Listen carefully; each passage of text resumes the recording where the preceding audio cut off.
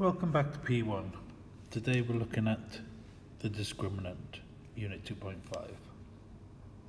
So if I have a quadratic equation of the form ax squared plus bx plus c equals 0, then I can use the formula, quadratic formula, to solve for x. Now in the formula, what you'll notice is that there is a section inside or underneath the square root.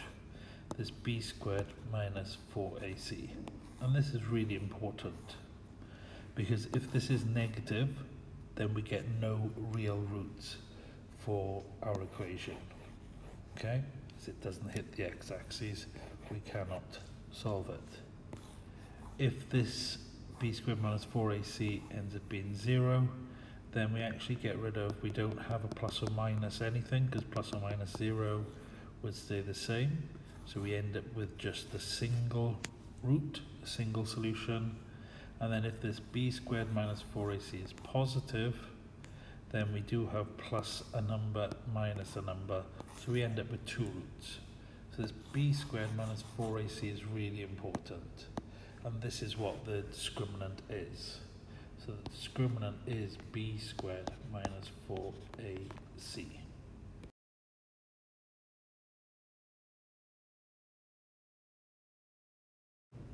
So let's look at how we're using this within a problem.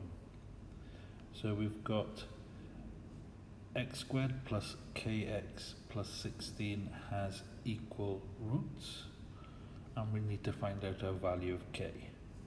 So if it's got equal roots, it means that b squared minus 4ac equals 0. And I can see up here that a is 1, b is k, and c is 16. So k squared minus 4, lots of 1, lots of 16. So this is k squared minus 64 equals 0, k squared equals 64, k equals plus or minus 8. And that's it done. So k can either be positive 8 or k could be a negative 8. Okay, let's look at a problem now where we have another one, x squared plus 8x plus k, and we're looking for two distinct roots. So again, in this one, we've got b squared minus 4ac, and two distinctive roots means this needs to be greater than 0. And from here, I can see that a is 1, b is 8, and c is k. So we've got 8 squared minus 4, lots of 1, lots of k, greater than 0. So 64 minus 4k is greater than 0. And you also could be careful when you're dealing with inequalities. And the easiest way is to try and always avoid having to multiply or divide by negative numbers. So 64 is greater than 4k. And then if I divide by 4, I get 16. So k needs to be less than 16. And there is this question solved. Time for you to try a few.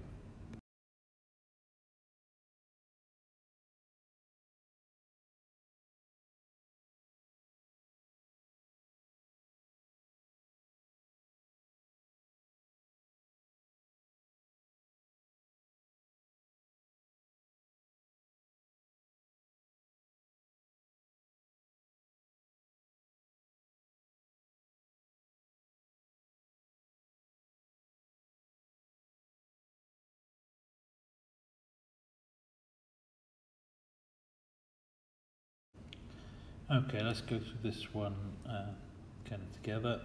So you've got a constant up there, so you've got a equals 1, b equals negative 2k plus 1, and c equals 2k squared minus 7. So it's just remembering value in front of x squared, value in front of x, and constant. So coefficients and constant. Equal roots. So b squared minus 4ac equals 0.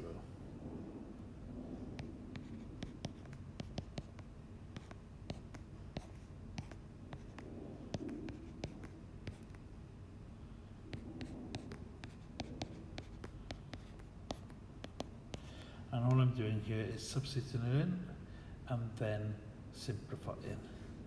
Now this one here, the 2k minus the 2 squared is probably a bit more useful there, and the next one we can expand straight away. 8k squared plus 28. So expand this square bracket. Remember, it is not just square the first and square the last, it is square the first, double the product, square the last. So minus 2k squared is 4k squared. Minus 2k times minus 2 is 4k, doubled is 8k, and then minus 2 squared is 4.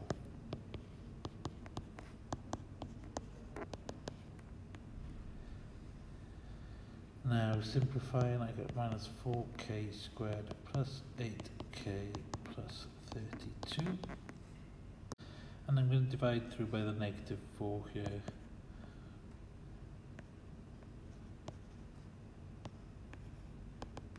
To make my life a little bit easier. Now this one factorizes, so I'm just going to rewrite it up here a second.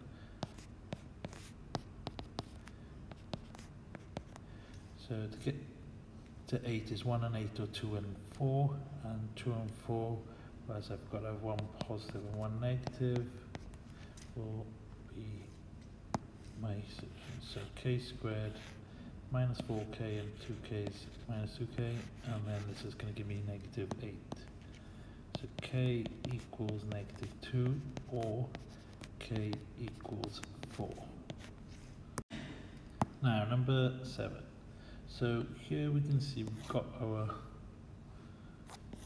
quadratic equation here, and it says it has real roots. So it doesn't say that we've got one root or two distinct roots. It could be one root, it could be two roots. It just says that they are real.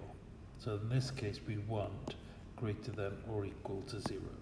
So we're looking at b squared minus 4ac being greater than or equal to 0. And my a is k plus 1, my b is 12, and my c is k minus 4. And it's a matter of now substituting these in. So 12 squared minus 4 times k plus 1 times k minus 4 greater than or equal to 0. 12 squared minus 4 lots of, so we've got k squared minus 4k plus 1k is minus 3k, and 1 times minus 4 is minus 4. Now I'm just going to rewrite this 12 squared as 144, and what I'm going to do is, since I can divide 144 by 4, I am going to divide by 4 straight away. So I get 36 minus k squared minus 3k minus 4 is greater than or equal to 0. Okay, now all I'm going to do is expand my brackets. Just being careful with my signs, and then I'm going to take everything to the other side. Now obviously the 36 and the 4 is going to give me 40 there. So when I go to the other side, I'm going to get positive k squared minus 3k, and then the positive 40 will become negative 40. And that then, as you can see, is what we were requiring. K squared minus 3k minus 40 is less than or equal to 0. And then finally part B, hence find the possible values of k. So this is now just about solving this equation. So we got k squared minus 3k minus 40. Now initially I'm just going to look at equal 0 to find my critical values.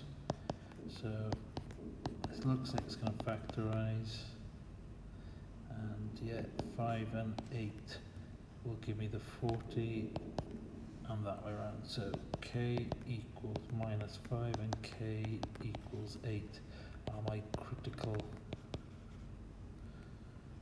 sorry, let's put it to the side, critical values. Now what I should do is a quick sketch. Gonna go through minus 5 and plus 8. So it goes through 8, it goes through minus 5. It actually hits there at minus 40, but it's not that important. Now we wanted less than or equal to 0. So less than or equal to 0 is when it says below the line. Okay, so we're looking at this part of the graph. And this part of the graph appears when x is greater than or equal to negative 5, but less than or equal to 8. Okay, so it's just important to do the sketch just so you can check whether you're inside your critical values or outside of them, so to speak. Hopefully you found this useful. If you did, please like and subscribe, and come back soon for more videos on maths.